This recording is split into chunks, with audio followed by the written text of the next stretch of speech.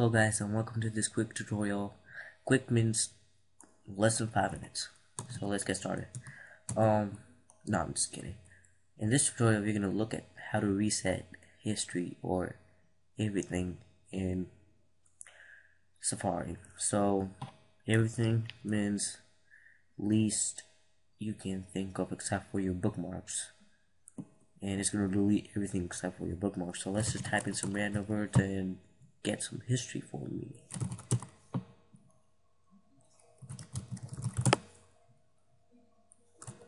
Helpertuts. Now we're gonna check the history. As you can see, we have a lot of history. So now let's go back and I'm gonna show you how to reset it. This is the quickest way to do it without any trouble. You might want to hold down your Alt key on your keyboard. As I hold down my Alt key and let it go, or just press it, as you can see I have this file, edit, view, basic toolbar. So I'm going to click edit. I'm going to click hit reset Safari. Then as you can see they give you option what to do, like reset top sides and everything else.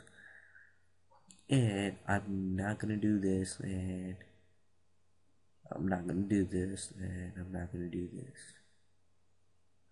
Just press reset, and bam, as I type something in, everything's cleared. If I go to my history, you can see only Google appears because I just typed in Google a few minutes ago. So this was a quick tutorial on how to reset your Safari. And if your browser doesn't work or anything like that, if you have problems with Safari, just put it in comment and I'm going to answer it for you. Thank you for watching. This is Helpertuts.